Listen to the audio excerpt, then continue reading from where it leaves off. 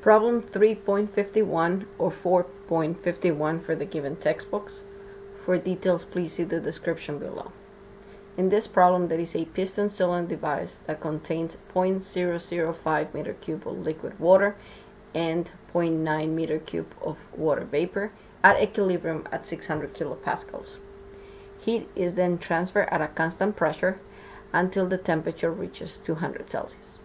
We need to determine what is the initial temperature of water, need to determine what is the total mass of the water, calculate the final volume, and also describe the process, showing it in a PV diagram.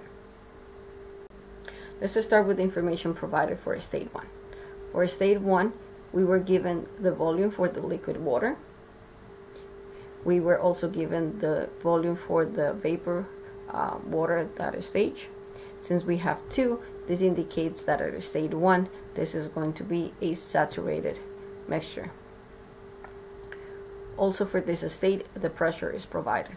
Since pressure is provided, we're going to obtain the rest of the quantities by using table A5.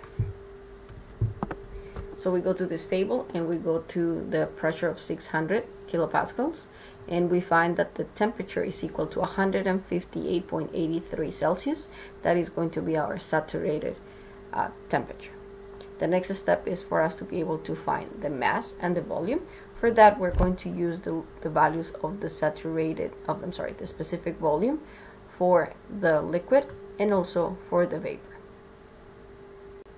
Once we have the values of the specific volumes, we're able to find the masses of each phase by simply saying the mass of the liquid part is going to be the total volume, the liquid, divided by the specific volume of the liquid, and this is going to give us 4.543 kilograms.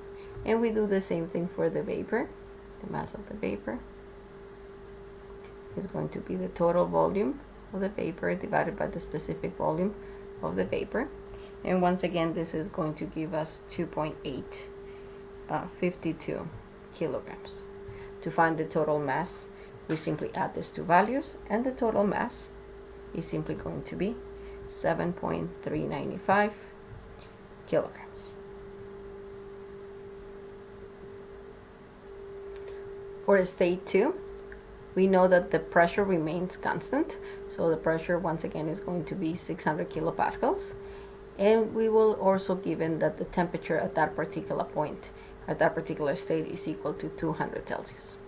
Therefore, we're going to go to table A5 in order to determine what is the phase of this particular state. For this state, once again, we go to table A5. We have the pressure of 600 kilopascals, and at this point the saturated temperature is equal to 158.83, and the given temperature that we have for this state is equal to 200 kilopascals. Since the working temperature is greater than the saturated temperature, it means that we have a superheated vapor. Therefore, we have to go to table A6. We are in table A6, and we look for the value of the pressure, which is equal to 0.6 megapascals. And we find the temperature to be 200. We go across to here, and the first value is going to be the one for the specific volume, which is equal to 0.35212. So this is the specific volume for state 2, and that's what we're going to use to calculate the volume in this particular state. So once we have the specific volume in this state, we're going to be able to find the total volume by simply multiplying the value of the specific volume in this state times the total mass. We take the values that we obtained from the previous step times this value. We find that the total volume is equal to 2.604 meter cubed. The last stage is to draw a PV diagram. So we have pressure in kilopascals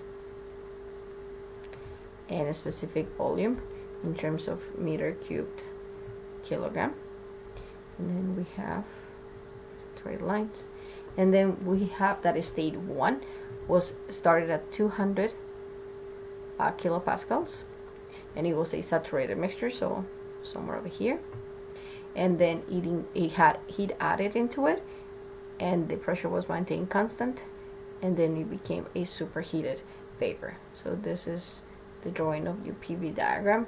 This is a state 1 and this is a state 2.